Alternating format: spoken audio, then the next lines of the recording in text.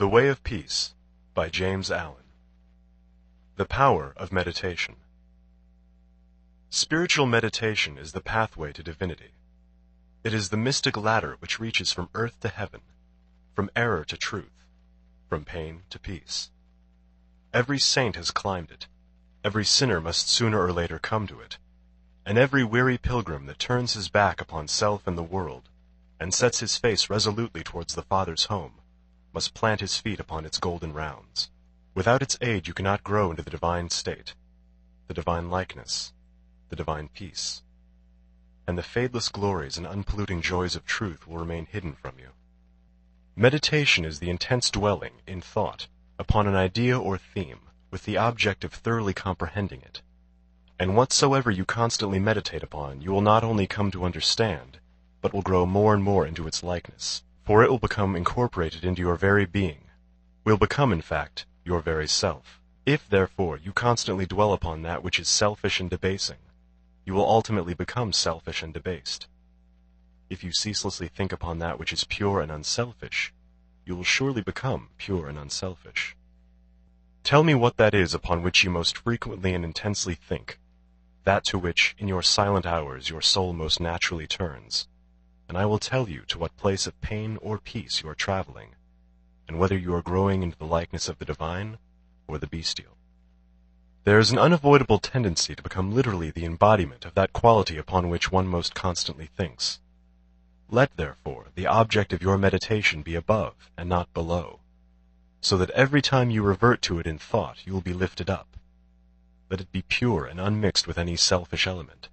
So shall your heart become purified and draw nearer to truth, and not defiled and dragged more hopelessly into error. Meditation, in the spiritual sense in which I am now using it, is the secret of all growth in spiritual life and knowledge. Every prophet, sage, and savior became such by the power of meditation.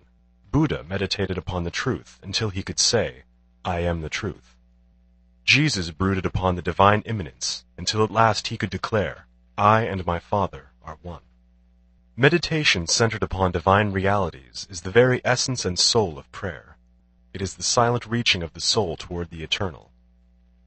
Mere petitionary prayer without meditation is a body without a soul, and is powerless to lift the mind and heart above sin and affliction. If you are daily praying for wisdom, for peace, for loftier purity and a fuller realization of truth, and that for which you pray is still far from you, it means that you are praying for one thing while living out in thought and act another. If you will cease from such waywardness, taking your mind off those things, the selfish clinging to which debars you from the possession of stainless realities for which you pray, if you will no longer ask God to grant you that which you do not deserve, or to bestow upon you that love and compassion which you refuse to bestow upon others, but will commence to think and act in the spirit of truth, you will day by day be growing into those realities, so that ultimately you will become one with them. He who would secure any worldly advantage must be willing to work vigorously for it. And he would be foolish indeed who, waiting with folded hands, expected it to come to him for the mere asking. Do not then vainly imagine that you can obtain the heavenly possessions without making an effort. Only when you commence to work earnestly in the kingdom of truth will you be allowed to partake of the bread of life. And when you have, by patient and uncomplaining effort, earned the spiritual wages for which you ask, they will not be withheld from you.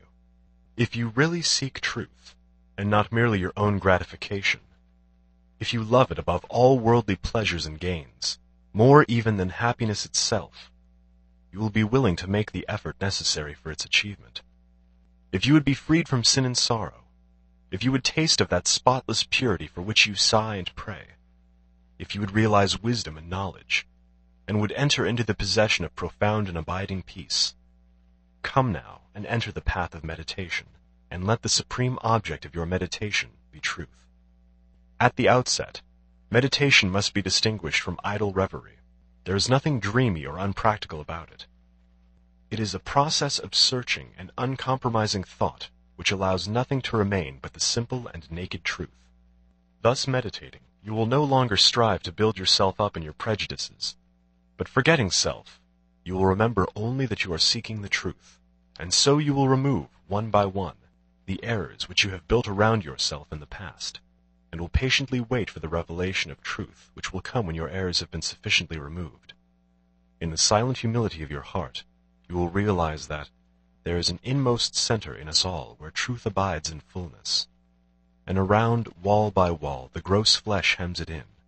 This perfect, clear perception which is truth, a baffling and perverting carnal mesh blinds it, and makes all error. And to know rather consists in opening out a way whence the imprisoned splendor may escape, than in effecting entry for a light supposed to be without. Select some portion of the day in which to meditate, and keep that period sacred to your purpose. The best time is the very early morning, when the spirit of repose is upon everything. All natural conditions will then be in your favor. The passions, after the long bodily fast of the night, will be subdued. The excitements and worries of the previous day will have died away, and the mind, strong and yet restful, will be receptive to spiritual instruction. Indeed, one of the first efforts you will be called upon to make will be to shake off the lethargy and indulgence. And if you refuse, you will be unable to advance, for the demands of the Spirit are imperative. To be spiritually awakened is also to be mentally and physically awakened. The sluggard and the self-indulgent can have no knowledge of truth. He who, possessed of health and strength, wastes the calm, precious hours of the silent morning in drowsy indulgence, is totally unfit to climb the heavenly heights. He whose awakening consciousness has become alive to its lofty possibilities, who is beginning to shake off the darkness of ignorance in which the world is enveloped, rises before the stars have ceased their vigil, and, grappling with the darkness within his soul, strives by holy aspiration to perceive the light of truth, while the unawakened world dreams on. The heights by great men reached and kept were not attained by sudden flight, but they, while their companions slept, were toiling upward in the night. No saint, no holy man, no teacher of truth ever lived who did not rise early in the morning. Jesus habitually rose early, and climbed the solitary mountains to engage in holy communion. Buddha always rose an hour before sunrise and engaged in meditation, and all his disciples were enjoined to do the same. If you have to commence your daily duties at a very early hour, and are thus disbarred from giving the early morning to systematic meditation, try to give an hour at night, and should this, by the length and laboriousness of your daily task, be denied you, you need not despair, for you may turn your thoughts upward in holy meditation in the intervals of your work, or in those few idle minutes which you now waste in aimlessness. And should your work be of that kind which becomes by practice automatic, you may meditate while engaged upon it. That eminent Christian saint and philosopher, Jacob Boehme, realized his vast knowledge of divine things whilst working long hours as a shoemaker. In every life there is time to think, and the busiest, the most laborious, is not shut out from aspiration and meditation. Spiritual meditation and self-discipline are inseparable. You will, therefore, commence to meditate upon yourself, so as to try and understand yourself. For remember, the great object you will have in view will be the complete removal of all your errors in order that you may realize truth. You will begin to question your motives, thoughts, and acts, comparing them with your ideal, and endeavoring to look upon them with a calm and impartial eye.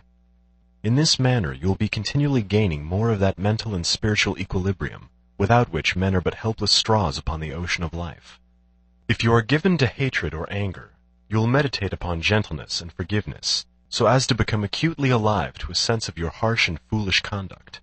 You will then begin to dwell in thoughts of love, of gentleness, of abounding forgiveness, and as you overcome the lower by the higher, there will gradually, silently steal into your heart a knowledge of the divine law of love, with an understanding of its bearing upon all the intricacies of life and conduct, and in applying this knowledge to your every thought, word, and act, you will grow more and more gentle, more and more loving, more and more divine. And thus, with every error, every selfish desire, every human weakness, by the power of meditation is it overcome, and as each sin, each error is thrust out, a fuller and clearer measure of the light of truth illumines the pilgrim's soul.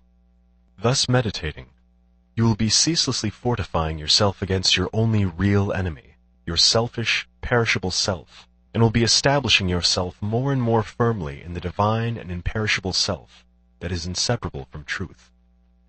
The direct outcome of your meditations will be a calm, spiritual strength, which will be your stay and resting place in the struggle of life. Great is the overcoming power of holy thought, and the strength and knowledge gained in the hour of silent meditation will enrich the soul with saving remembrance in the hour of strife, of sorrow, or of temptation. As by the power of meditation you grow in wisdom, you will relinquish more and more your selfish desires which are fickle, impermanent, and productive of sorrow and pain, and will take your stand with increasing steadfastness and trust upon unchangeable principles, and will realize heavenly rest. The use of meditation is the acquirement of a knowledge of eternal principles, and the power which results from meditation is the ability to rest upon and trust those principles, and so become one with the eternal. The end of meditation is, therefore, direct knowledge of truth, God, and the realization of divine and profound peace. Let your meditations take their rise from the ethical ground which you now occupy. Remember that you are to grow into truth by steady perseverance.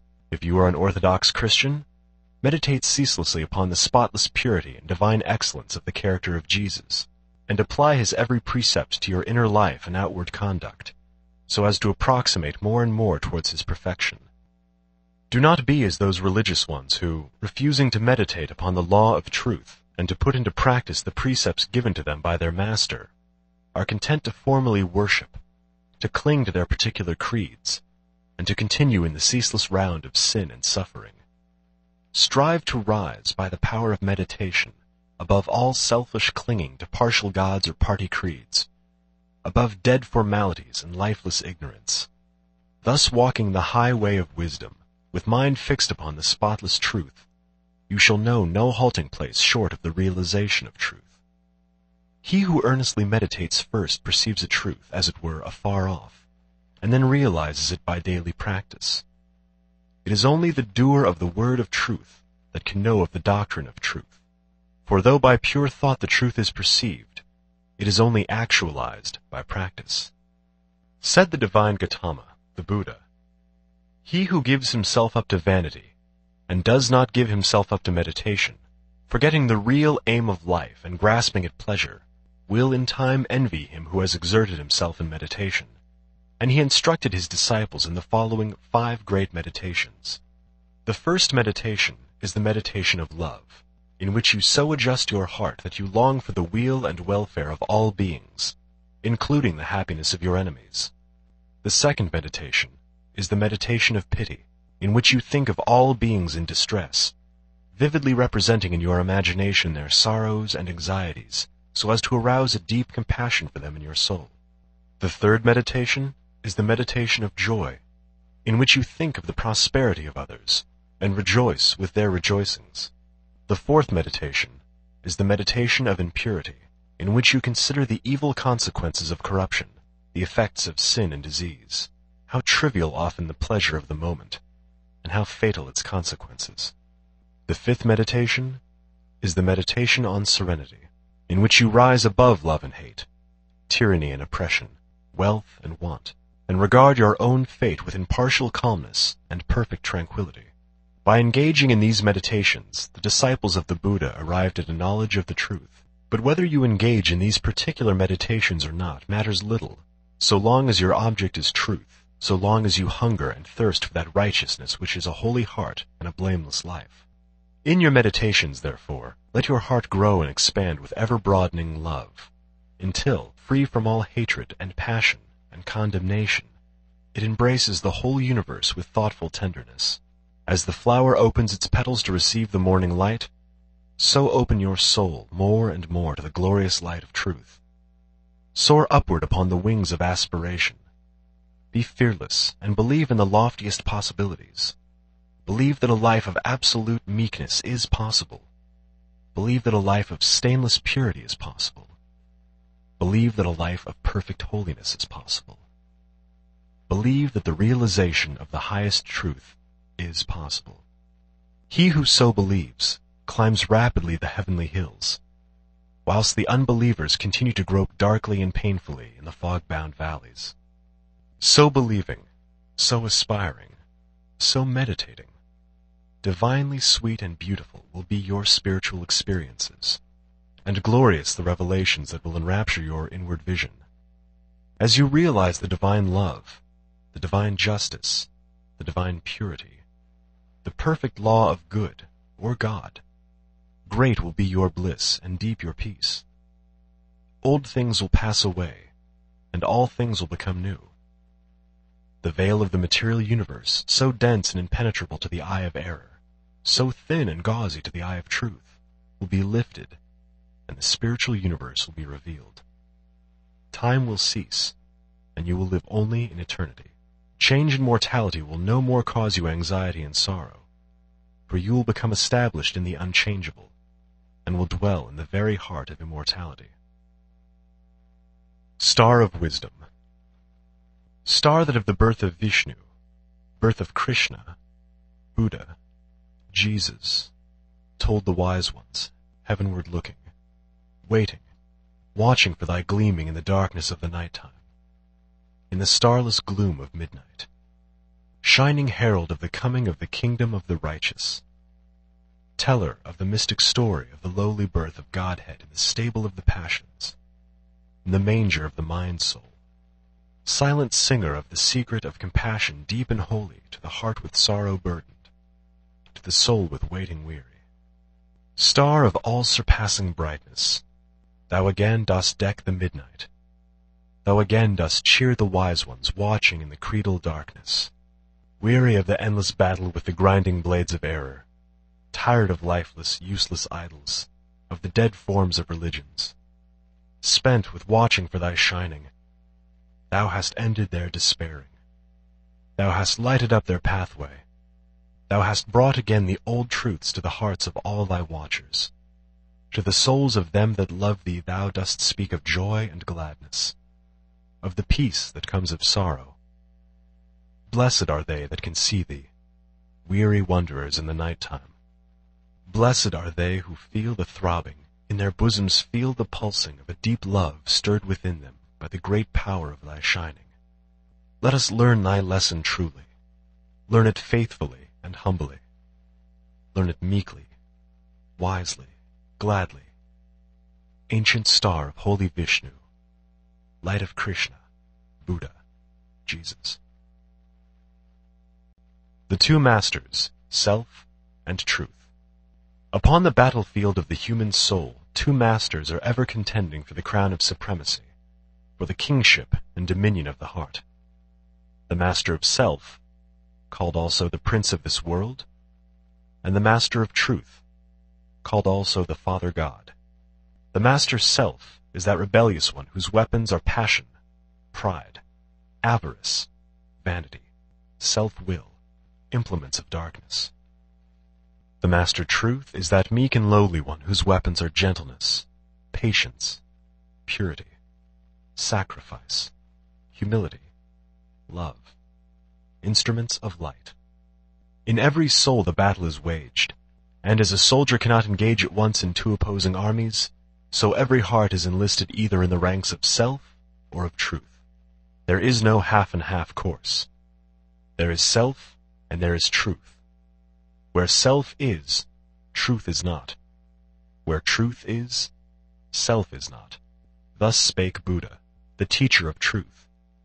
And Jesus, the manifested Christ, declared that no man can serve two masters, for either he will hate the one and love the other, or else he will hold to the one and despise the other. Truth is so simple, so absolutely undeviating and uncompromising, that it admits of no complexity, no turning, no qualification. Self is ingenious, crooked, and governed by subtle and snaky desire, admits of endless turnings and qualifications, and the deluded worshippers of self vainly imagine that they can gratify every worldly desire, and at the same time possess the truth. But the lovers of truth worship truth with the sacrifice of self, and ceaselessly guard themselves against worldliness and self-seeking. Do you seek to know and to realize truth? Then you must be prepared to sacrifice, to renounce to the uttermost. For truth in all its glory can only be perceived and known when the last vestige of self has disappeared. The eternal Christ declared that he who would be his disciple must deny himself daily. Are you willing to deny yourself? To give up your lusts, your prejudices? If so, you may enter the narrow way of truth. and find that peace from which the world is shut out. The absolute denial, the utter extinction of self, is the perfect state of truth, and all religions and philosophies are but so many aids to this supreme attainment. Self is the denial of truth. Truth is the denial of self. As you let self die, you will be reborn in truth. As you cling to self, truth will be hidden from you. Whilst you cling to self, your path will be beset with difficulties, and repeated pains, sorrows, and disappointments will be your lot. There are no difficulties in truth, and coming to truth, you will be freed from all sorrow and disappointment. Truth in itself is not hidden and dark. It is always revealed and is perfectly transparent. But the blind and wayward self cannot perceive it. The light of day is not hidden except to the blind, and the light of truth is not hidden except to those who are blinded by self. Truth is the one reality in the universe, the inward harmony, the perfect justice, the eternal love. Nothing can be added to it nor taken from it. It does not depend upon any man, but all men depend upon it. You cannot perceive the beauty of truth while you are looking out through the eyes of self. If you are vain, you will color everything with your own vanities. If lustful, your heart and mind will be so clouded with the smoke and flames of passion that everything will appear distorted through them. If proud and opinionative, you will see nothing in the whole universe except the magnitude and importance of your own opinions. There is one quality which preeminently distinguishes the man of truth from the man of self, and that is humility. To be not only free from vanity, stubbornness, and egotism, but to regard one's own opinions as of no value, this indeed is true humility. He who is immersed in self regards his own opinions as truth, but that humble truth-lover who has learned to distinguish between opinion and truth regards all men with the eye of charity, and does not seek to defend his opinions against theirs, but sacrifices those opinions that he may love the more, that he may manifest the spirit of truth, for truth in its very nature is ineffable and can only be lived.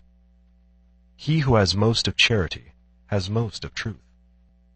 Men engage in heated controversies, and foolishly imagine that they are defending the truth, when in reality they are merely defending their own petty interests and perishable opinions. The follower of self takes up arms against others. The follower of truth takes up arms against himself. Truth, being unchangeable and eternal, is independent of your opinion and of mine. We may enter into it, or we may stay outside, but both our defense and our attack are superfluous, and are hurled back upon ourselves. Men, enslaved by self, passionate, proud, and condemnatory, believe their particular creed or religion to be the truth, and all other religions to be error, and they proselytize with passionate ardor. There is but one religion, the religion of truth. There is but one error, the error of self. Truth is not a formal belief. It is an unselfish, holy, and aspiring heart, and he who has truth is at peace with all, and cherishes all with thoughts of love. You may easily know whether you are a child of truth or a worshipper of self, if you will silently examine your mind, heart, and conduct. Do you harbor thoughts of suspicion, enmity, envy, lust, pride, or do you strenuously fight against these? If the former, you are chained to self, no matter what religion you may profess. If the latter, you are a candidate for truth, even though outwardly you may profess no religion. Are you passionate, self-willed, ever seeking to gain your own ends, self-indulgent and self-centered, or are you gentle, mild, unselfish, quit of every form of self-indulgence, and are ever ready to give up your own? If the former, self is your master. If the latter, truth is the object of your affection. Do you strive for riches? Do you fight with passion for your party? Do you lust for power and leadership? Are you given to ostentation and self-praise? Or have you given up the love of riches? Have you relinquished all strife? Are you content to take the lowest place and to be passed by unnoticed? And have you ceased to talk about yourself and to regard yourself with self-complacent pride? If the former, even though you may imagine you worship God, the God of your heart is self. If the latter, even though you may withhold your lips from worship, you are dwelling with the Most High. The signs by which the truth lover is known are unmistakable. Hear the holy Krishna declare them in Sir Edwin Arnold's beautiful rendering of the Bhagavad Gita. Fearlessness, singleness of soul, the will always to strive for wisdom, opened hand and governed appetites, and piety, and love of lonely study, humbleness, uprightness, heed to injure naught which lives, truthfulness, slowness unto wrath, a mind that lightly letteth go what others prize, and equanimity, and charity which spieth no man's faults, and tenderness towards all that suffer, a contented heart fluttered by no desires, a bearing mild, modest, and grave, with manhood nobly mixed, with patience, fortitude, and purity. An unrevengeful spirit, never given to rate itself too high. Such be the signs, O Indian prince, of him whose feet are set on that fair path which leads to heavenly birth. When men, lost in the devious ways of error and self, have forgotten the heavenly birth, the state of holiness and truth, they set up artificial standards by which to judge one another, and make acceptance of and adherence to their own particular theology, the test of truth. And so men are divided one against another, and there is ceaseless enmity and strife, and unending sorrow and suffering. Reader, do you seek to realize the birth into truth? There is only one way. Let self die. All those lusts, appetites, desires, limited conceptions and prejudices to which you have hitherto so tenaciously clung, let them fall from you. Let them no longer hold you in bondage, and truth will be yours. Cease to look upon your own religion as superior to all others, and strive humbly to learn the supreme lesson of charity. No longer cling to the idea, so productive of strife and sorrow, that the Savior whom you worship is the only Savior, and that the Savior whom your brother worships with equal sincerity and ardor is an impostor. But seek diligently the path of holiness, and then you will realize that every holy man is a Savior of mankind. The giving up of self is not merely the renunciation of outward things. It consists of the renunciation of the inward sin, the inward error. Not by giving up vain clothing, not by relinquishing riches, not by abstaining from certain foods, nor by speaking smooth words. Not by merely doing these things is the truth found, but by giving up the spirit of vanity, by relinquishing the desire for riches, by abstaining from the lust of self-indulgence, by giving up all hatred, strife, condemnation, and self-seeking, and becoming gentle and pure at heart. By doing these things is the truth found. To do the former and not to do the latter is Phariseeism and hypocrisy, whereas the latter includes the former. You may renounce the outward world and isolate yourself in a cave or in the depths of a forest, but you will take all your selfishness with you, and unless you renounce that, great indeed will be your wretchedness and deep your delusion. You may remain just where you are, performing all your duties, and yet renounce the world, the inward enemy. To be in the world, and yet not of the world, is the highest perfection, the most blessed peace, is to achieve the greatest victory. The renunciation of self is the way of truth. Therefore, there is no grief like hate, no deceit like sense.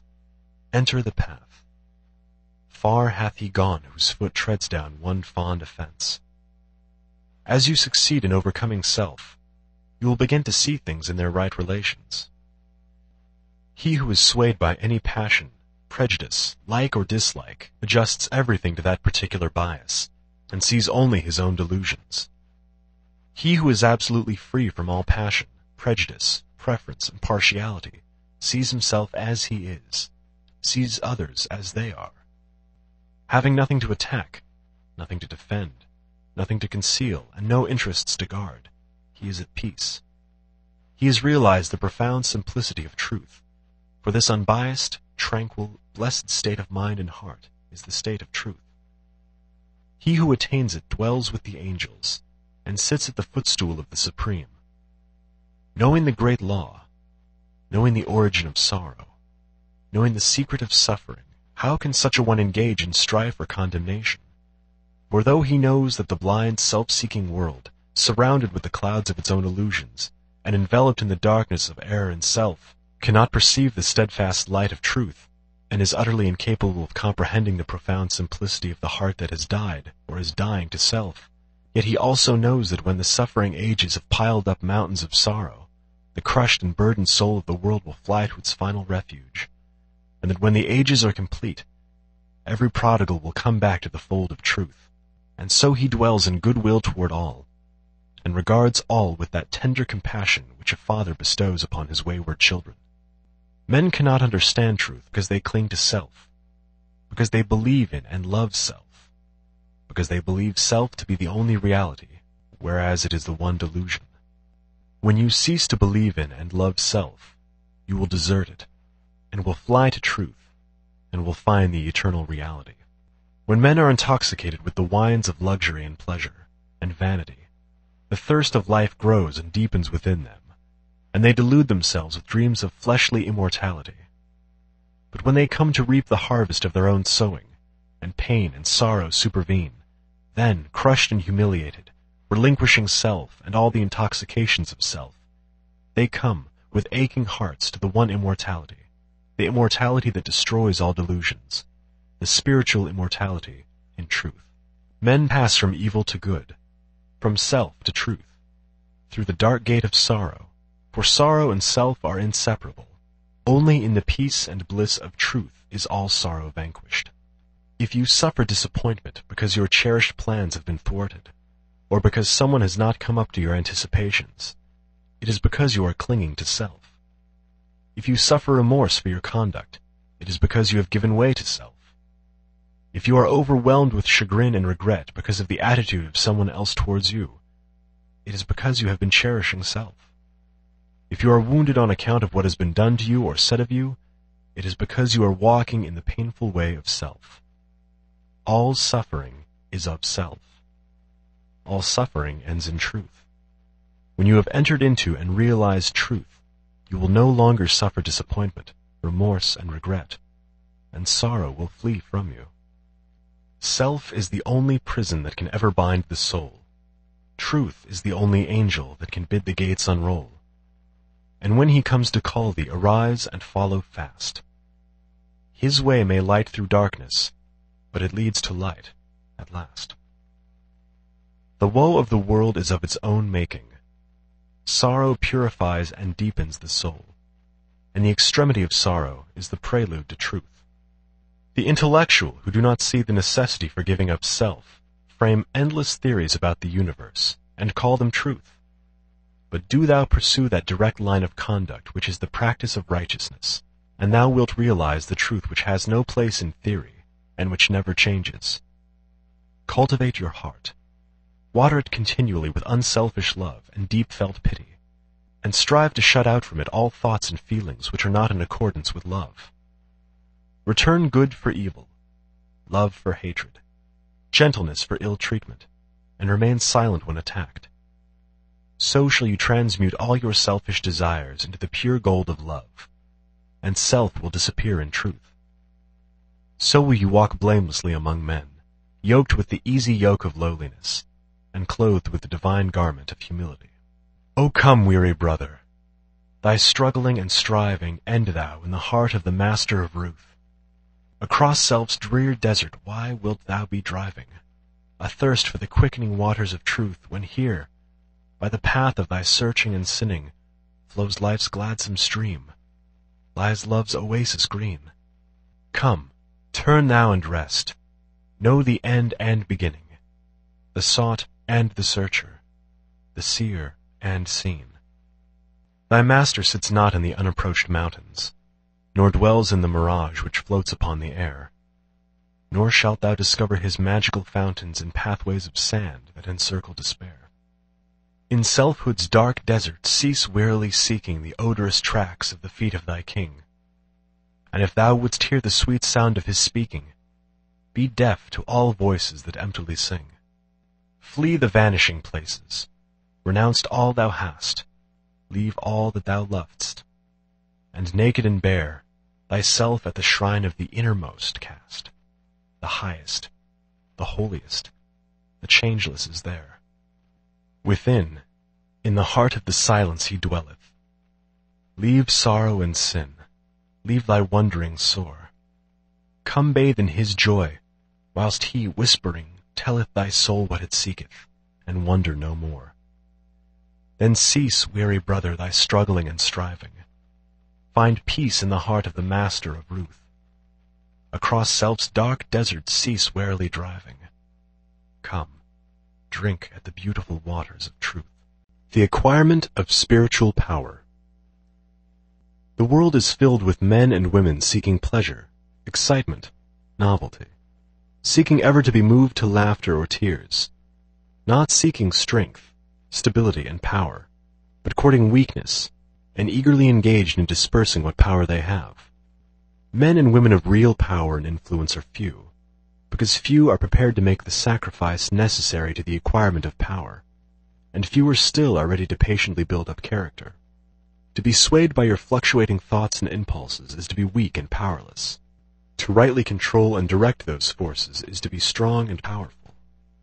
Men of strong animal passions have much of the ferocity of the beast, but this is not power. It is only when this ferocity is tamed and subdued by the higher intelligence that real power begins, and men can only grow in power by awakening themselves to higher and ever higher states of intelligence and consciousness. The difference between a man of weakness and one of power lies not in the strength of the personal will, for the stubborn man is unusually weak and foolish, but in that focus of consciousness which represents their states of knowledge. The pleasure seekers, the lovers of excitement, the hunters after novelty, and the victims of impulse and hysterical emotion lack that knowledge of principles which gives balance, stability, and influence. A man commences to develop power when, checking his impulses and selfish inclinations, he falls back upon the higher and calmer consciousness within him, and begins to steady himself upon a principle. The realization of unchanging principles in consciousness is at once the source and secret of the highest power. When, after much searching and suffering and sacrificing, the light of an eternal principle dawns upon the soul, a divine calm ensues, and joy unspeakable gladdens the heart. He who has realized such a principle ceases to wonder. He ceases to be passion's slave, and becomes a master builder in the temple of destiny. The man that is governed by self, and not by a principle, changes his front when his selfish comforts are threatened. Deeply intent upon defending and guarding his own interests, he regards all means as lawful that will subserve that end. He is continually scheming as to how he may protect himself against his enemies, being too self-centered to perceive that he is his own enemy. Such a man's work crumbles away, for it is divorced from truth and power. All effort that is grounded upon self perishes.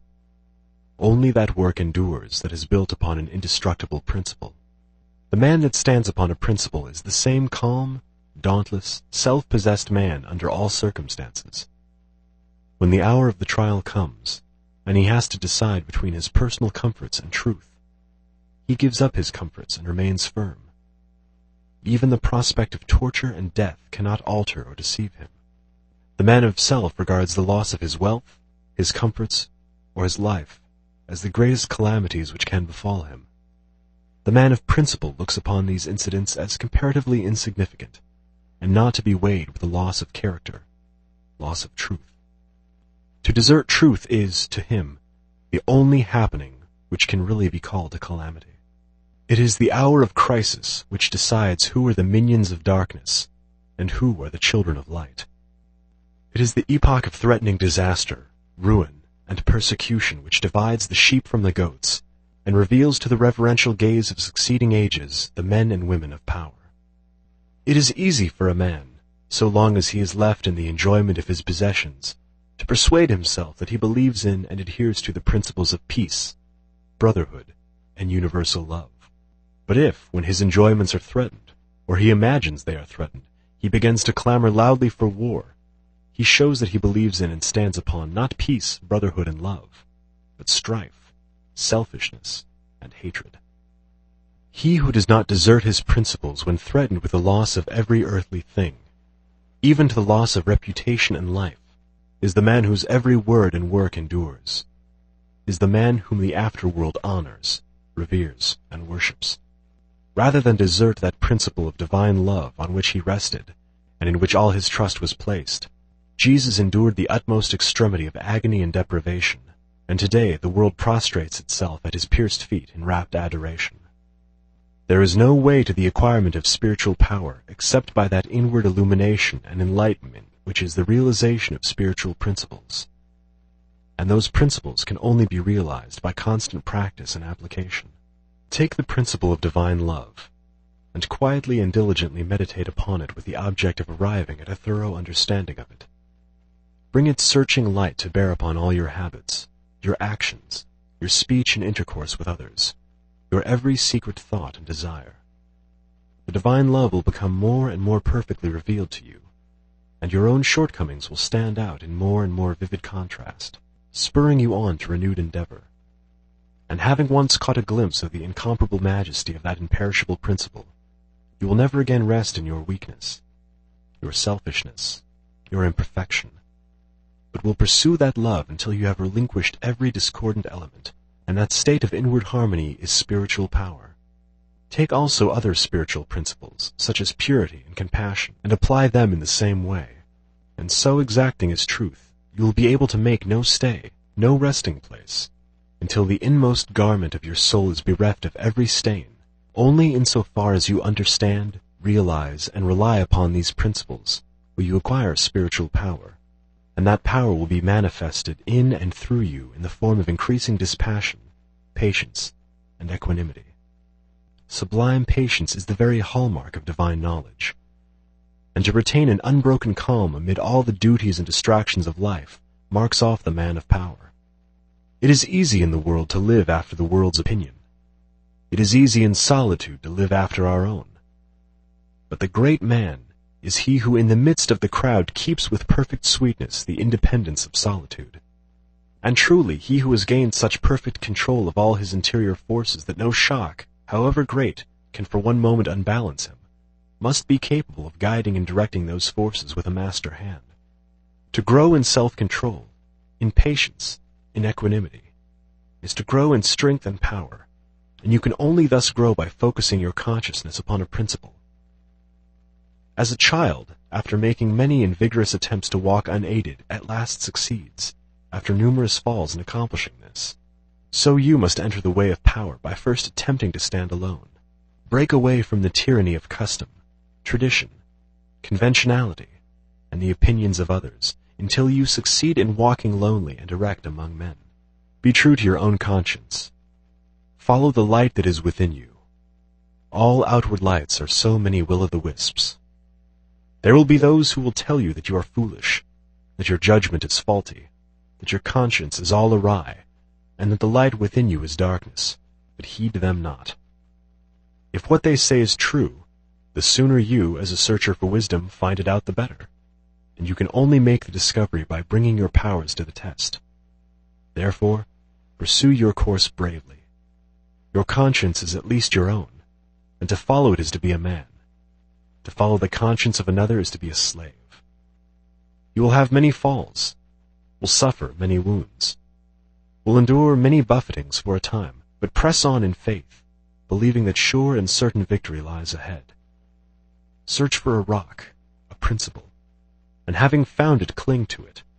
Get it under your feet and stand erect upon it, until at last, immovably fixed upon it, you succeed in defying the fury of the waves and storms of selfishness.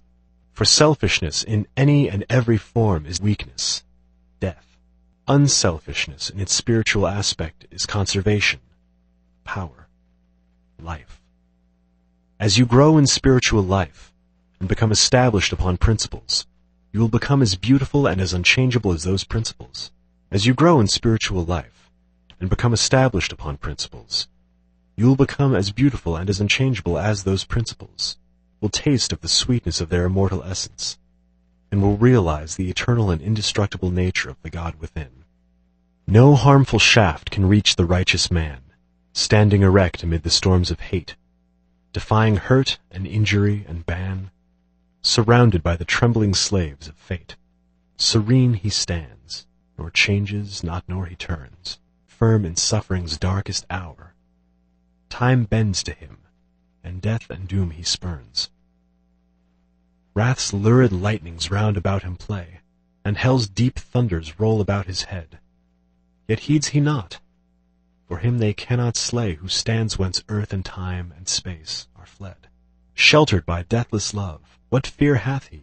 Armored in changeless truth, what can he know of loss and gain? Knowing eternity, he moves not whilst the shadows come and go. Call him immortal, call him truth and light, and splendor of prophetic majesty, who bideth thus amid the powers of night, clothed with the glory of divinity. The realization of selfless love. It is said that Michelangelo saw in every rough block of stone a thing of beauty waiting the master hand to bring it into reality. Even so, within each there reposes the divine image awaiting the master hand of faith and the chisel of patience to bring it into manifestation. And that divine image is revealed and realized as stainless, selfless love. Hidden deep within every human heart, though frequently covered up with a mass of hard and almost impenetrable accretions, is the spirit of divine love, whose holy and spotless essence is undying and eternal. It is the truth in man. It is that which belongs to the Supreme, that which is real and immortal. All else changes and passes away. And to realize this love by ceaseless diligence in the practice of the highest righteousness, to live in it and become fully conscious in it, is to enter into immortality here and now, is to become one with truth, one with God, one with the central heart of all things, and to know our own divine and eternal nature. To reach this love, to understand and experience it, one must work with great persistency and diligence upon his heart and mind, must ever renew his patience and keep strong his faith, for there will be much to remove, much to accomplish before the divine image is revealed in all its glorious beauty. He who strives to reach and to accomplish the divine will be tried to the very uttermost, and this is absolutely necessary, for how else could one acquire that sublime patience without which there is no real wisdom, no divinity? Ever and anon, as he proceeds, all his work will seem to be futile, and his efforts appear to be thrown away.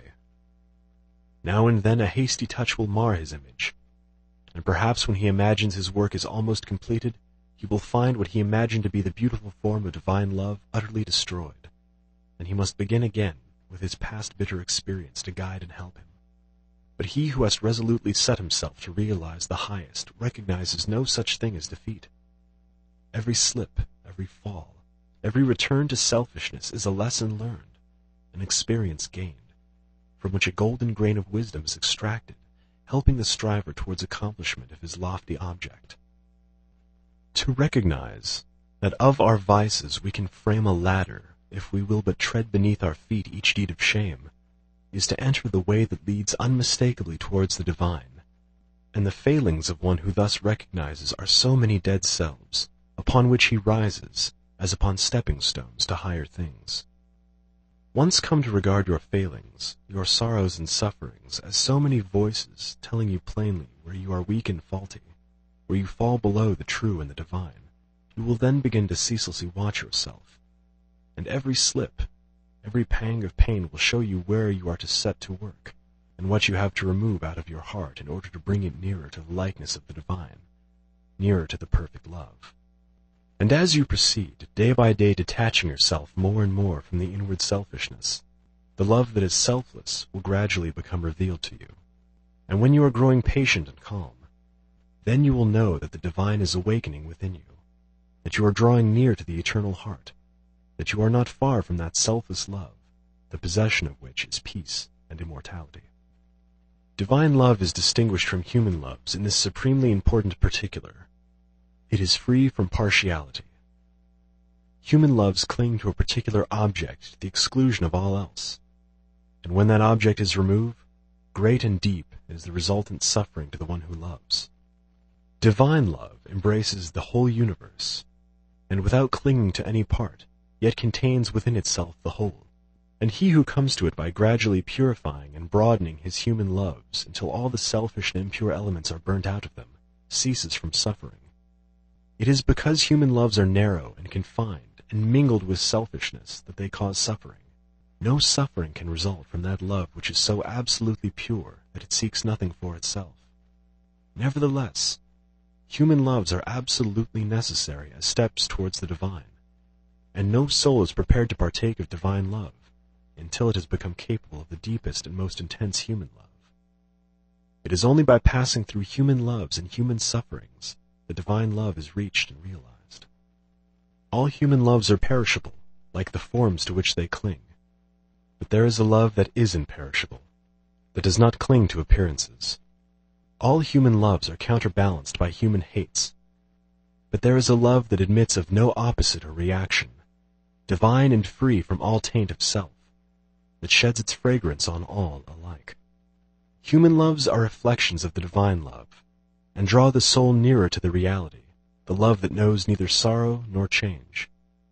It is well that the mother, clinging with passionate tenderness to the little helpless form of flesh that lies on her bosom, should be overwhelmed with the dark waters of sorrow when she sees it laid in the cold earth.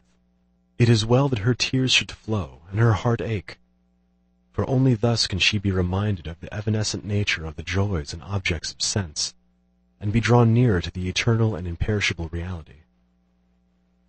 It is well that lover, brother, sister, husband, wife should suffer deep anguish, and be enveloped in gloom when the visible object of their affections is torn from them, so that they may learn to turn their affections towards the invisible source of all, where alone abiding satisfaction is to be found.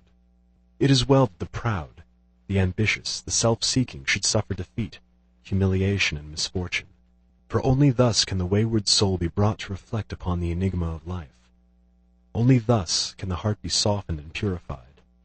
When the sting of anguish penetrates the heart of human love, when gloom and loneliness and desertion cloud the soul of friendship and trust, then it is that the heart turns towards the sheltering love of the eternal, and finds rest in its silent peace. And whosoever comes to this love is not turned away comfortless, is not pierced with anguish nor surrounded with gloom, and is never deserted in the dark hour of trial. The glory of divine love can only be revealed in the heart that is chastened by sorrow, and the image of that heavenly state can only be perceived and realized when the lifeless, formless accretions of ignorance and self are hewn away. Only that love that seeks no personal gratification or reward, that does not make distinctions, and that leaves behind no heartaches, can be called divine. Men, clinging to self and to the comfortless shadows of evil, are in the habit of thinking of divine love as something belonging to a God who is out of reach, as something outside themselves, and that must forever remain outside. Truly, the love of God is ever beyond the reach of self, but when the heart and mind are emptied of self, then the selfless love, the supreme love, the love that is of God or good, becomes an inward and abiding reality. And this inward realization of holy love is none other than the love of Christ that is so much talked about and so little comprehended. The love that not only saves the soul from sin, but lifts it also above the power of temptation. But how may one attain to this sublime realization? The answer which truth has always given, and will ever give to this question, is, "Empty thyself, and I will fill thee." Divine love cannot be known until self is dead, for self is the denial of love. And how can that which is known be also denied? Not until the stone of self is rolled away from the sepulchre of soul does the immortal Christ, the pure soul of love, hitherto crucified, dead and buried, cast off the bands of ignorance, and come forth in all the majesty of his resurrection. You believe that the Christ of Nazareth was put to death and rose again. I do not say you err in this belief. But if you refuse to believe that the gentle spirit of love is crucified daily upon the dark cross of your selfish desires, then I say you err in this unbelief, and have not yet perceived, even afar off, the love of Christ. You say that you have tasted of salvation in the love of Christ. Are you saved from your temper, your irritability, your vanity, your personal dislikes, your judgment and condemnation of others? If not, from what are you saved? And wherein have you realized the transforming love of Christ? He who has realized the love that is divine has become a new man, and has ceased to be swayed and dominated by the old elements of self. Divine or selfless love is not a mere sentiment or emotion. It is a state of knowledge which destroys the dominion of evil and the belief in evil, and lifts the soul into the joyful realization of the supreme good. To the divinely wise, knowledge and love are one and inseparable. It was for this purpose that the universe came into existence. And every grasping at happiness, every reaching out of the soul towards objects, ideas, and ideals, is an effort to realize it. But the world does not realize this love at present, because it is grasping at the fleeting shadow and ignoring in its blindness the substance. And so suffering and sorrow continue, and must continue until the world, taught by its self-inflicted pain, discovers the love that is selfless. And this love, this wisdom, this peace, this tranquil state of mind and heart may be attained to, may be revealed by all who are willing and ready to yield up self. There is no arbitrary power in the universe, and the strongest chains of fate by which men are bound are self-forged. Men are chained to that which causes suffering because they desire to be so, because they love their chains, because they think their little dark prison of self is sweet and beautiful, and they are afraid that if they desert that prison, they will lose all that is real and worth having. Ye suffer from yourselves. None else compels. None other holds ye that ye live and die. And the indwelling power which forged the chains can break away when it desires and wills to do so. And the soul does will to do so when it has discovered the worthlessness of its prison. As the shadow follows the form, and as smoke comes after fire, so effect follows cause, and suffering and bliss follow the thoughts and deeds of men. There is no effort in the world around us but has its hidden or revealed cause, and that cause is in accordance with absolute justice. Men reap a harvest of suffering because in the near or distant past they have sown the seeds of evil. They reap a harvest of bliss also as a result of their own sowings of the seeds of good. Let a man meditate upon this. Let him strive to understand it, and he will then begin to sow only seeds of good, and will burn up the tares and weeds which he has formerly grown in the garden of his heart. The world does not understand the love that is selfless, because it is engrossed in the pursuit of its own pleasures, mistaking, in its ignorance, those pleasures and interests for the real and abiding things. Caught in the flames of fleshy lusts, and burning with anguish, it sees not the pure and peaceful beauty of truth. Feeding upon the swinish husks of error and self-delusion, it is shut out from the mansion of all-seeing love.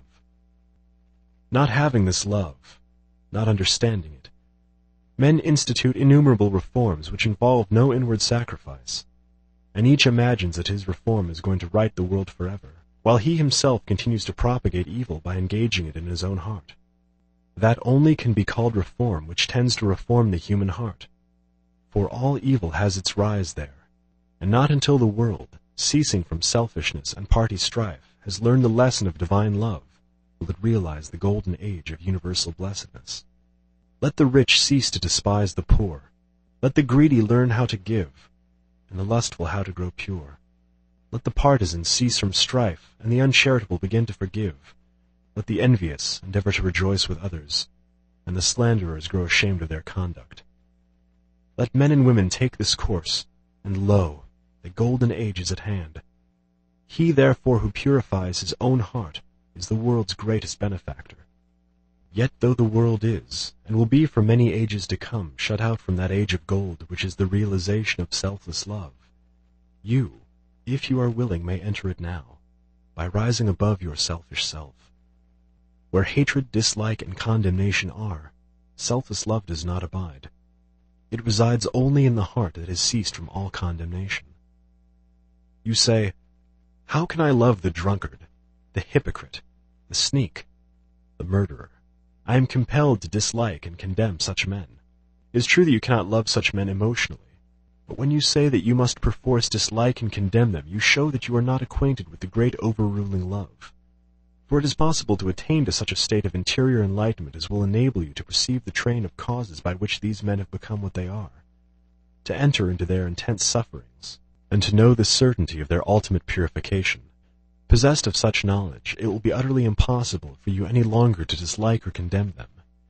If you love people and speak of them with praise until they in some way thwart you, or do something of which you disapprove, and then you dislike them and speak of them with dispraise, you are not governed by the love which is of God.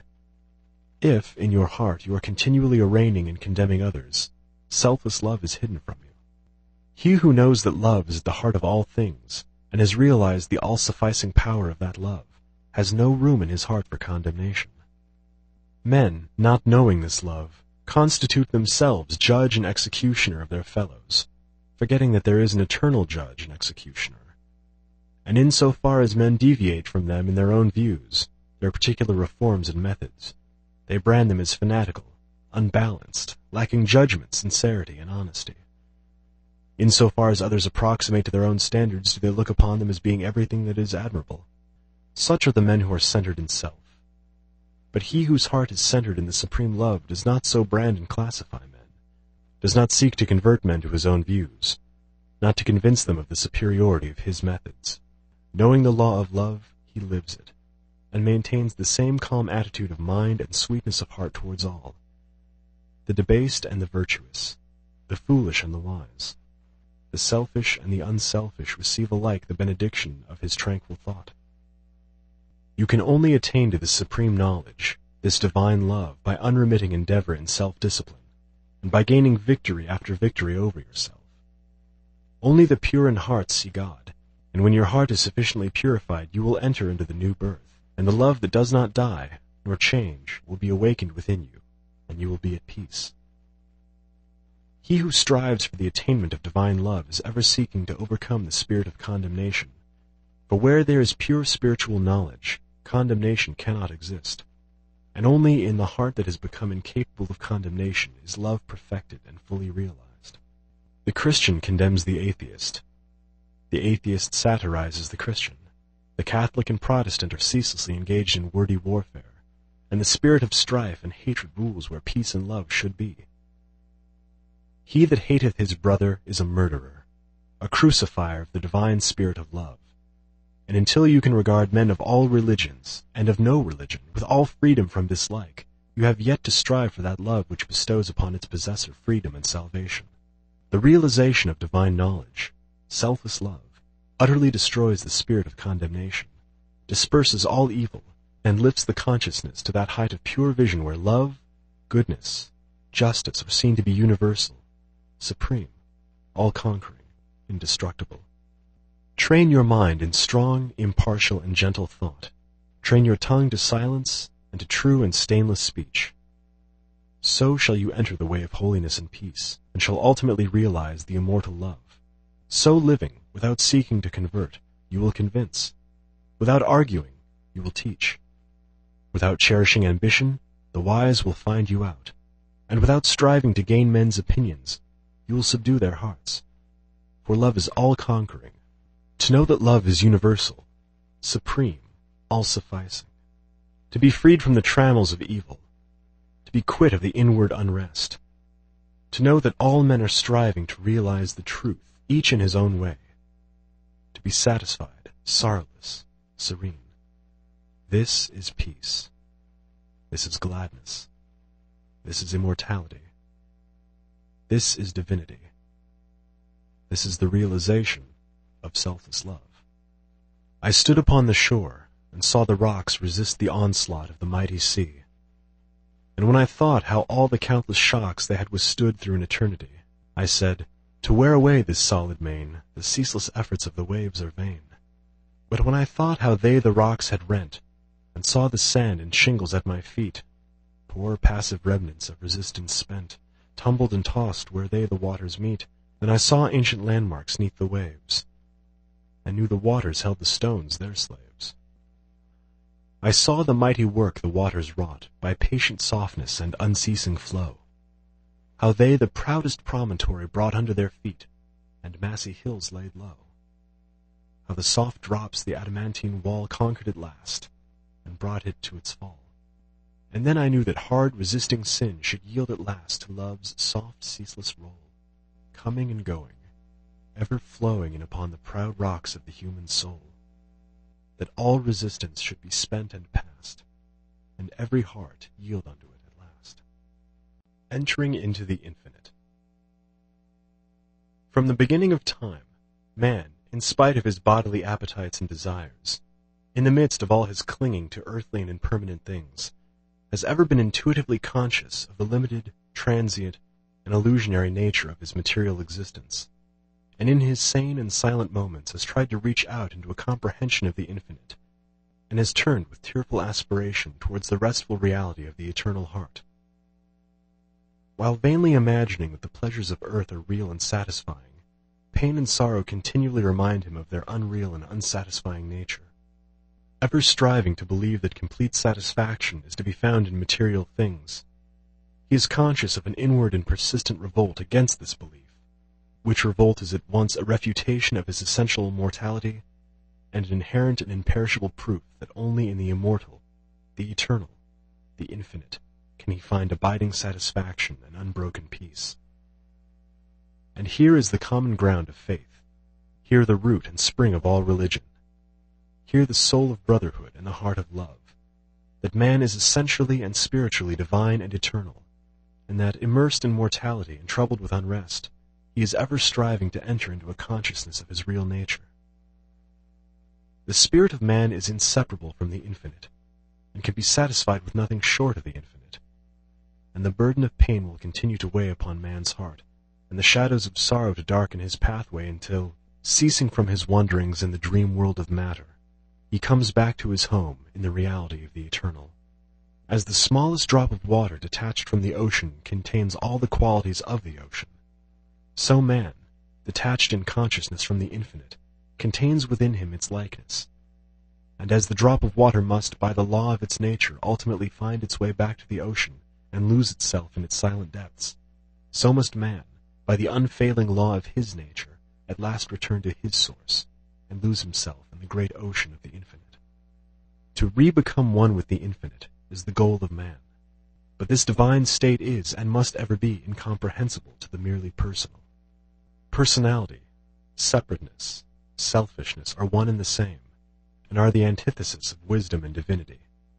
By the unqualified surrender of the personality, separateness and selfishness cease, and man enters into the possession of his divine heritage of immortality and infinity. Such surrender of the personality is regarded by the worldly and selfish mind as the most grievous of all calamities, the most irreparable loss. Yet it is the one supreme and incomparable blessing, the only real and lasting gain. The mind, unenlightened upon the inner laws of being, and upon the nature and destiny of its own life, clings to transient appearances, things which have in them no enduring substantiality, and so clinging perishes, for the time being, amid the shattered wreckage of its own illusions.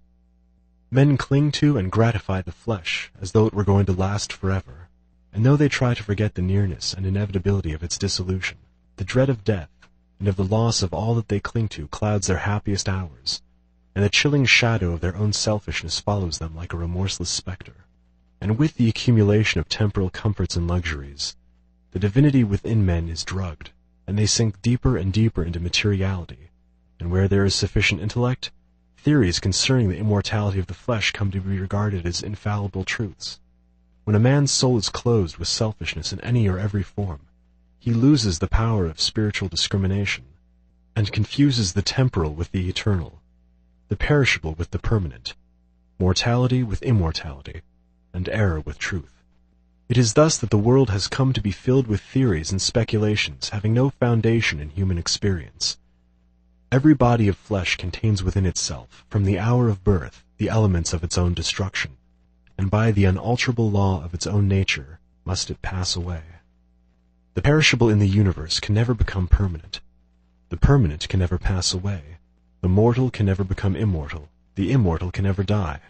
The temporal cannot become eternal, nor the eternal become temporal. Appearances can never become reality, nor reality fade into appearance. Error can never become truth, nor can truth become error. Man cannot immortalize the flesh, but by overcoming the flesh, by relinquishing all its inclinations, he can enter the region of immortality. God alone hath immortality, and only by realizing the God state of consciousness does man enter into immortality.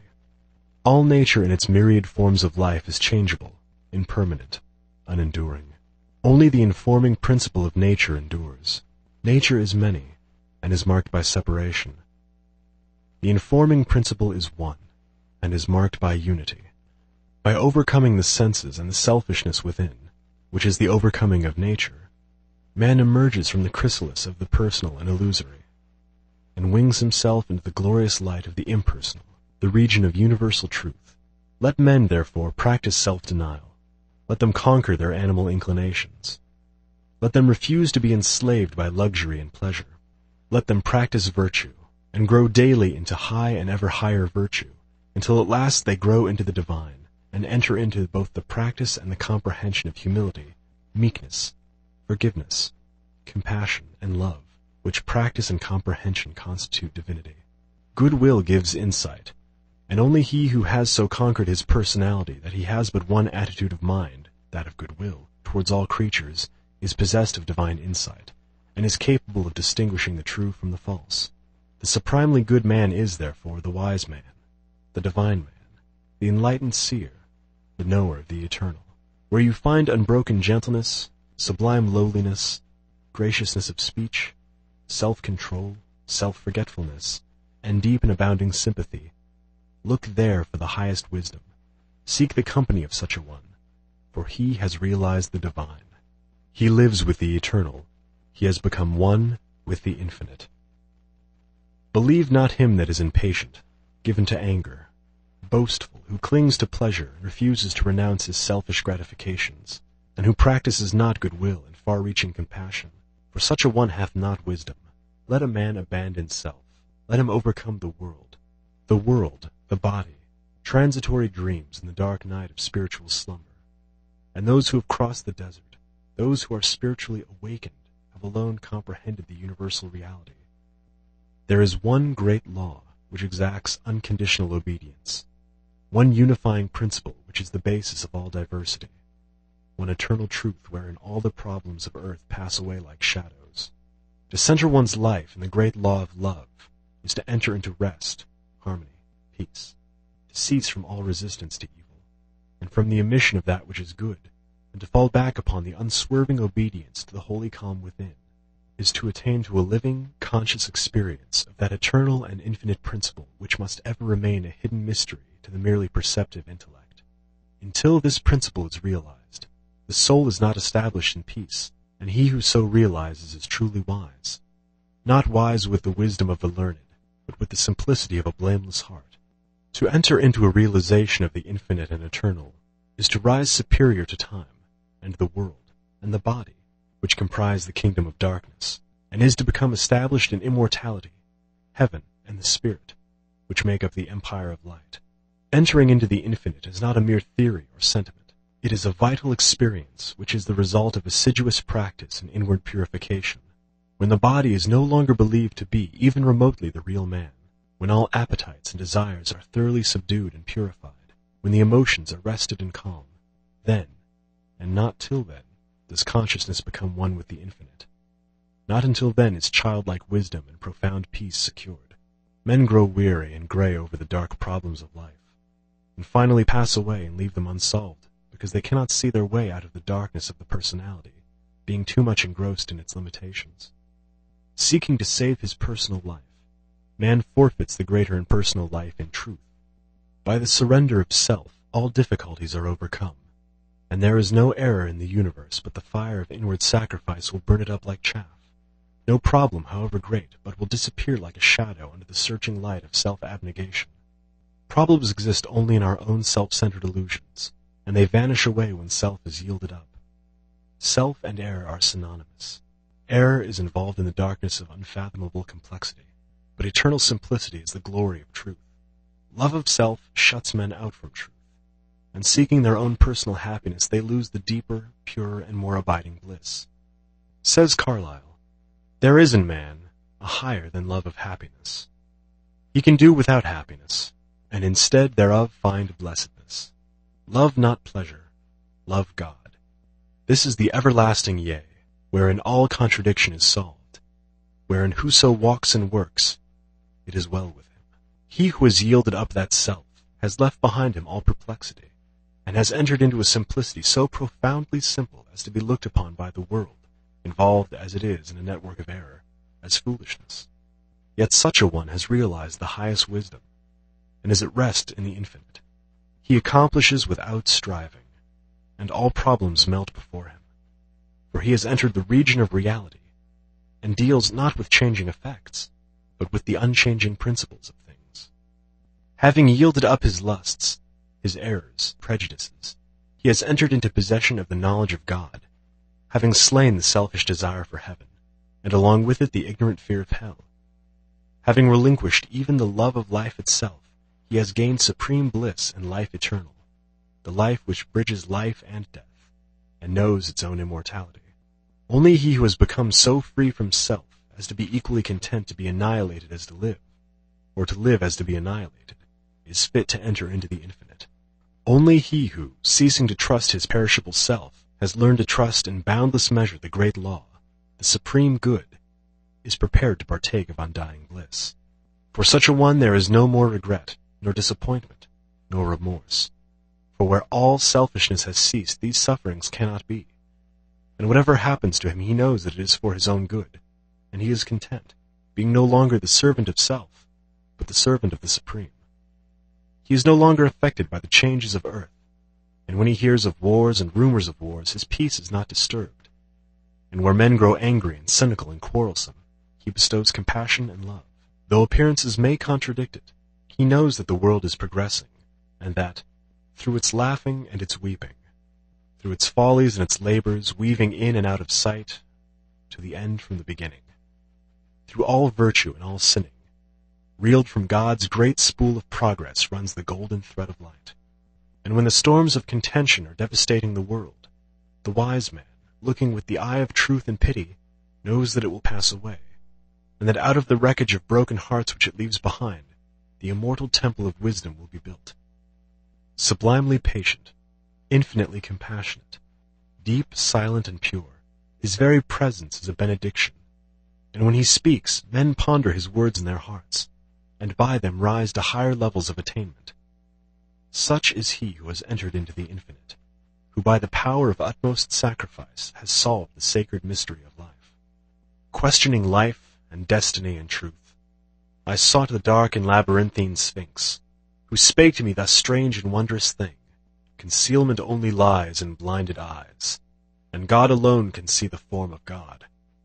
I sought to solve this hidden mystery vainly by paths of blindness and of pain, but when I found the way of love and peace, concealment ceased, and I was blind no more. Then I saw God, e'en with the eyes of God. Saints, sages, and saviors, the law of service. The spirit of love which is manifested as a perfect and rounded life is the crown of being and the supreme end of knowledge upon this earth.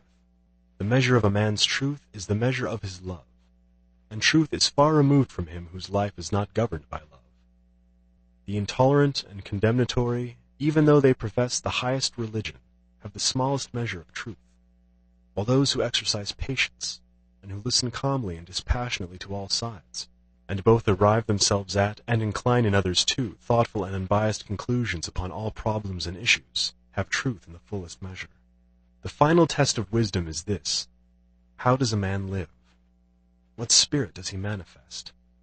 How does he act under trial and temptation? Many men boast of being in possession of truth who are continually swayed by grief, disappointment, and passion, and who sink under the first little trial that comes along. Truth is nothing if not unchangeable, and in so far as a man takes his stand upon truth does he become steadfast in virtue, does he rise superior to his passions and emotions and changeable personality. Truth cannot be formulated. It is ineffable, and ever beyond the reach of intellect. It can only be experienced by practice. Who, then, in the midst of the ceaseless pandemonium of schools and creed and parties, has the truth?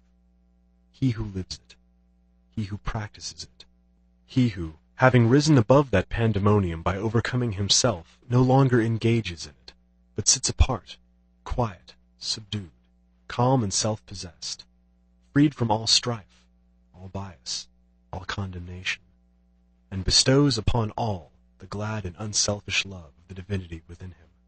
He who is patient, calm, gentle, and forgiving under all circumstances manifests the truth. Truth will never be proved by wordy arguments and learned treatises, for if men do not perceive the truth in infinite patience, undying forgiveness, and all-embracing compassion, no words can ever prove it to them. It is an easy matter for the passionate to be calm and patient when they are alone, or are in the midst of calmness. But he who retains his patience and calmness under all trial, who remains sublimely meek and gentle under the most trying circumstances, he, and he alone, is possessed of the spotless truth. And this is so because such lofty virtues belong to the divine, and can only be manifested by one who has attained to the highest wisdom, who has relinquished his passionate and self-seeking nature, who has realized the supreme and unchanging law, and has brought himself into harmony with it. Let men therefore cease from vain and passionate arguments about truth, and let them think and say and do those things which make for harmony, peace, love, and goodwill. There is one great all-embracing law, which is the foundation and cause of the universe, the law of love. It has been called by many names in various countries and at various times, but behind all its names the same unalterable law may be discovered by the eye of truth. Names, religions, personalities pass away, but the law of love remains. To become possessed of a knowledge of this law, to enter into conscious harmony with it, is to become immortal, invincible, indestructible. It is because of the effort of the soul to realize this law that men come again and again to live, to suffer, and to die. And when realized, suffering ceases, personality is dispersed, and the fleshy life and death are destroyed, for consciousness becomes one with the eternal. The law is absolutely impersonal, and its highest manifested expression is that of service. When the purified heart has realized truth, it is then called upon to make the last and greatest and holiest sacrifice, the sacrifice of the well-earned enjoyment of truth. It is by the virtue of this sacrifice that the divinely emancipated soul comes to dwell among men, clothed with a body of flesh, content to dwell among the lowliest and least, and to be esteemed the servant of all mankind. That sublime humility which is manifested by the world's saviors is the seal of Godhead, and he who has annihilated the personality and has become a living, visible manifestation of the impersonal, eternal, boundless spirit of love, is alone singled out as worthy to receive the unstinted worship of posterity. He only who succeeds in humbling himself with that divine humility, which is not only the extinction of self, but is also the pouring out upon all the spirit of unselfish love, is exalted above measure, and given spiritual dominion in the hearts of mankind. All the great spiritual teachers have denied themselves personal luxuries, comforts, and rewards, and have lived and taught the limitless and impersonal truth. Compare their lives and teachings, and you will find the same simplicity, the same self-sacrifice, the same humility, love, and peace both lived and preached by them. They taught the same eternal principles, the realization of which destroys all evil. Those who have been hailed and worshipped as the saviors of mankind are manifestations of the great impersonal law, and being such, were free from passion and prejudice, and having no opinions, and no special letter of doctrine to preach and defend, they never sought to convert and to proselytize. Living in the highest goodness, the supreme perfection, their sole object was to uplift mankind by manifesting that goodness in thought, word, and deed. They stand between man the personal and God the impersonal, and serve as exemplary types for the salvation of self-enslaved mankind. Men who are immersed in self, and who cannot comprehend the goodness that is absolutely impersonal, deny divinity to all saviors except their own, and thus introduce personal hatred and doctrinal controversy, and while defending their own personal views with passion, look upon each other as being heathens or infidels, and so render null and void, as far as their lives are concerned, the unselfish beauty and holy grandeur of the lives and teachings of their own masters.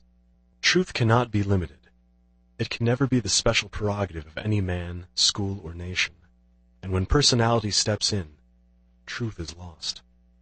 The glory alike of the saint, the sage, and the Savior is this, that he has realized the most profound lowliness, the most sublime unselfishness. Having given up all, even his own personality, all his works are holy and enduring, for they are freed from every taint of self. He gives, yet never thinks of receiving. He works without regretting the past or anticipating the future. and never looks for reward.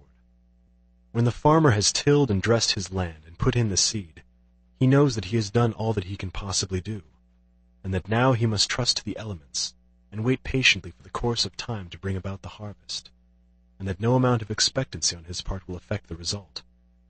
Even so, he who has realized truth goes forth as a sower of the seeds of goodness, purity, love, and peace, without expectancy, and never looking for results, knowing that there is the great overruling law which brings about its own harvest in due time, and which is alike the source of preservation and destruction. Men, not understanding the divine simplicity of a profoundly unselfish heart, look upon their particular Savior as the manifestation of a special miracle, as being something entirely apart and distinct from the nature of things, and as being, in his ethical excellence, eternally unapproachable by the whole of mankind. This attitude of unbelief, for such it is, in the divine perfectibility of man, paralyzes effort, and binds the souls of men as with strong ropes to sin and suffering. Jesus grew in wisdom, and was perfected by suffering. What Jesus was, he became such. What Buddha was, he became such. And every holy man becomes such by unremitting perseverance in self-sacrifice. Once recognize this. Once realize that by watchful effort and hopeful perseverance you can rise above your lower nature, and great and glorious will be the vistas of attainment that will open up before you. Buddha vowed that he would not relax his efforts until he arrived at the state of perfection, and he accomplished his purpose. What the saints, sages, and saviors have accomplished, you likewise may accomplish if you will only tread the way which they trod and pointed out, the way of self-sacrifice, of self-denying service. Truth is very simple. It says, "Give up self, come unto me, away from all that defiles, and I will give you rest." All the mountains of commentary that have been piled upon it cannot hide it from the heart that is earnestly seeking for righteousness. It does not require learning.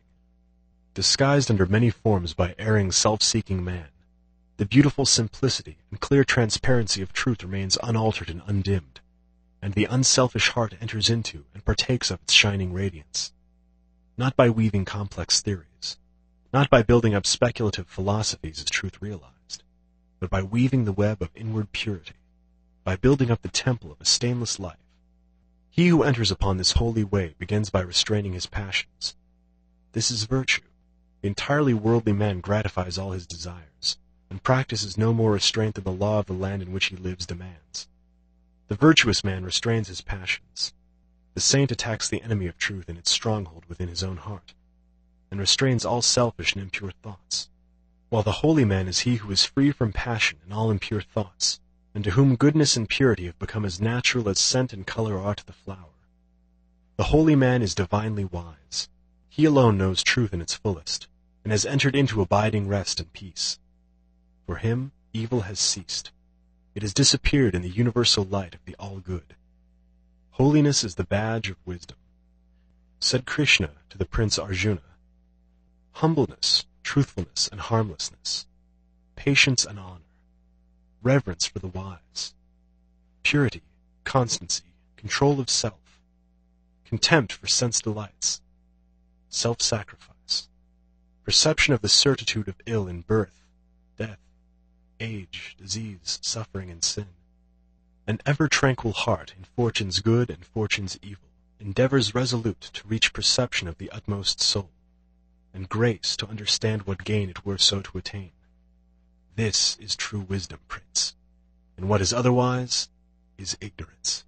Whoever fights ceaselessly against his own selfishness, and strives to supplant it with all-embracing love, is a saint, whether he lives in a cottage or in the midst of riches and influence, or whether he preaches or remains obscure. To the worldling, who is beginning to aspire towards higher things, the saint, such as a sweet St. Francis of Assisi, or a conquering St. Anthony, is a glorious and inspiring spectacle. To the saint, an equally enrapturing sight is that of the sage, sitting serene and holy, the conqueror of sin and sorrow, no more tempted by regret and remorse. And yet even the sage is drawn on by a still more glorious vision, that of the Savior actively manifesting his knowledge in selfless works, and rendering his divinity more potent for good by sinking himself in the throbbing, sorrowing, aspiring heart of mankind. And this only is true service, to forget oneself in love towards all. to lose oneself in working for the whole. O thou vain and foolish man, who thinkest thou thy many works can save thee, who chained to all error talkest loudly of thyself, thy work, and thy many sacrifices, and manifest thine own importance, know this, that though thy fame fill the whole earth, all thy works shall come to dust, and thou thyself be reckoned lower than the least in the kingdom of truth. Only the work that is impersonal can live. The works of self are both powerless and perishable. Where duties, howsoever humble, are done without self-interest and with joyful sacrifice, there is true service and enduring work. Where deeds, however brilliant and apparently successful, are done from love of self, there is ignorance of the law of service, and the work perishes. It is given to the world to learn one great and divine lesson, the lesson of absolute unselfishness. The saints, sages, and saviors of all time are they who have submitted themselves to this task, and have learned and lived it. All the scriptures of the world are framed to teach this one lesson. All the great teachers reiterate it. It is too simple for the world, which, scorning it, stumbles along in the complex ways of selfishness. A pure heart is the end of all religion and the beginning of divinity. To search for this righteousness is to walk the way of truth and peace, and he who enters this way will soon perceive that immortality which is independent of birth and death, and will realize that in the divine economy of the universe, the humblest effort is not lost. The divinity of a Krishna, a Gautama, or a Jesus is the crowning glory of self-abnegation, the end of the soul's pilgrimage in matter and mortality, and the world will not have finished its long journey until every soul has become as these, and has entered into the blissful realization of its own divinity. Great glory crowns the heights of hope by arduous struggle won. Bright honor rounds the hoary head that mighty works hath done. Fair riches come to him who strives in ways of golden gain, and fame enshrines his name who works with genius-glowing brain. But greater glory waits for him who in the bloodless strife 'gainst self and wrong adopts in love the sacrificial life. And brighter honor rounds the brow of him who, midst the scorns of blind idolaters of self, accepts the crown of thorns. And fairer, purer riches come to him who greatly strives to walk in ways of love and truth, to sweeten human lives. And he who serveth well mankind exchanges fleeting fame for light eternal, joy and peace, and robes of heavenly flame. The realization of perfect peace. In the external universe there is ceaseless turmoil, change, and unrest. In the heart of all things there is undisturbed repose. In this deep silence dwelleth the eternal. Man partakes of this duality, and both the surface change and disquietude, and the deep-seated eternal abode of peace are contained within him. As there are silent depths in the ocean which the fiercest storm cannot reach, so there are silent, holy depths in the heart of man, which the storms of sin and sorrow can never disturb. To reach this silence and to live consciously in it is peace. Discord is rife in the outward world, but unbroken harmony holds sway at the heart of the universe. The human soul, torn by discordant passion and grief, reaches blindly towards the harmony of the sinless state, and to reach this state and to live consciously in it is peace. Hatred severs human lives, and hurls nations into ruthless war. Yet men, though they do not understand why, retain some measure of faith in the overshadowing of a perfect love, and to reach this love and to live consciously in it is peace. And this inward peace, this silence, this harmony, this love, is the kingdom of heaven, which is so difficult to reach because few are willing to give up themselves and to become as little children. Heaven's gate is very narrow and minute. It cannot be perceived by foolish men, blinded by vain illusions of the world. E'en the clear-sighted who discern the way and seek to enter find the portal barred and hard to be unlocked. Its massive bolts are pride and passion, avarice and lust. Men cry peace, peace, where there is no peace, but on the contrary discord, disquietude, and strife. Apart from that wisdom which is inseparable from self-renunciation, there can be no real and abiding peace. The peace which results from social comfort, passing gratification, or worldly victory is transitory in its nature, and is burnt up in the heat of fiery trial. Only the peace of heaven endures through all trial, and only the selfless heart can know the peace of heaven. Holiness alone is undying peace. Self-control leads to it, and the ever-increasing light of wisdom guides the pilgrim on his way. It is partaken of in a measure as soon as the path of virtue is entered upon, but it is only realized in its fullness when self disappears in the consummation of a stainless life. This is peace, to conquer love of self and lust of life, to tear deep-rooted passion from the heart, to still the inward strife.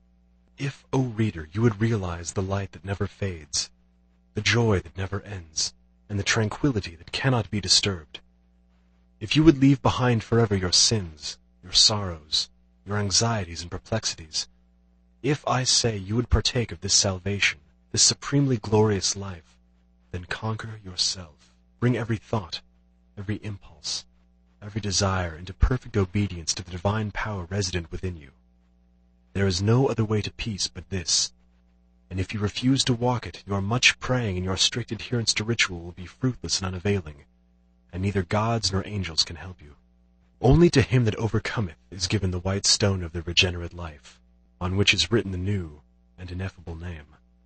Come away for a while from external things, from the pleasures of the senses, from the arguments of the intellect, from the noise and the excitements of the world, and withdraw yourself into the inmost chamber of your heart, and there, free from the sacrilegious intrusion of all selfish desires, you will find a deep silence, a holy calm, a blissful repose, and if you will rest a while in that holy place, and will meditate there, the faultless eye of truth will open within you, and you will see things as they really are.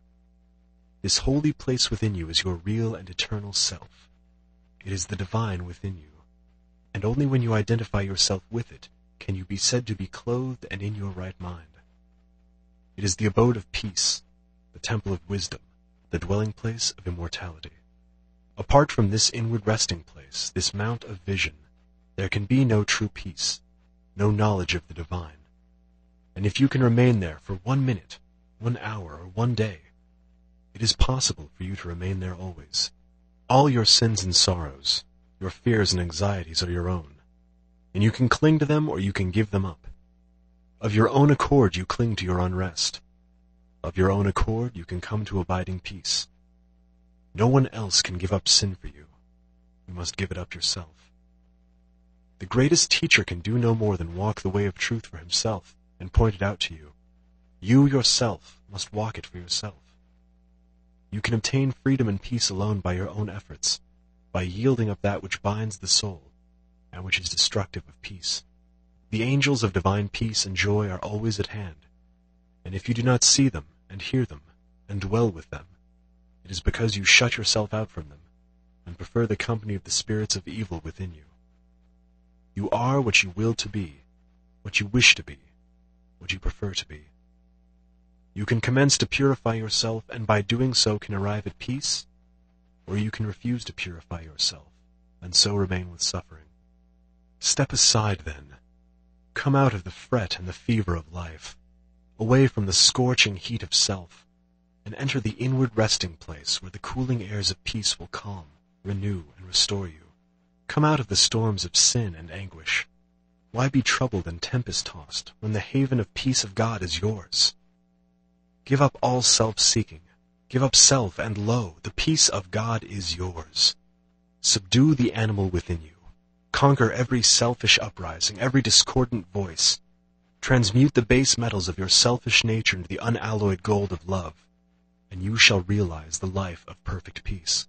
Thus subduing, thus conquering, thus transmuting, you will, O reader, while living in the flesh, cross the dark waters of mortality, and will reach that shore upon which the storms of sorrow never beat, and where sin and suffering and dark uncertainty cannot come. Standing upon that shore, holy, compassionate, awakened, and self-possessed and glad with unending gladness, you will realize that never the Spirit was born. The Spirit will cease to be never. Never was time it was not. End and beginning are dreams. Birthless and deathless and changeless remaineth the Spirit forever. Death has not touched it at all, dead though the house of it seems.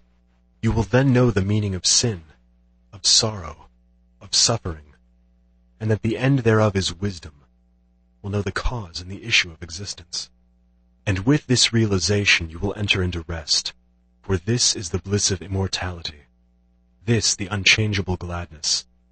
This the untrammeled knowledge, undefiled wisdom, and undying love. This, and this only, is the realization of perfect peace. O thou who wouldst teach men of truth, hast thou passed through the desert of doubt? Art thou purged by the fires of sorrow? Hath ruth the fiends of opinion cast out of thy human heart? Is thy soul so fair that no false thought can ever harbor there? O thou who wouldst teach men of love, hast thou passed through the place of despair? Hast thou wept through the dark night of grief?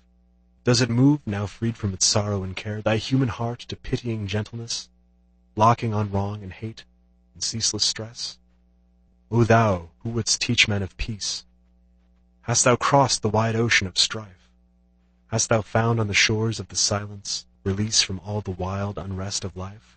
Free from thy human heart hath all striving gone, leaving but truth and love and peace alone?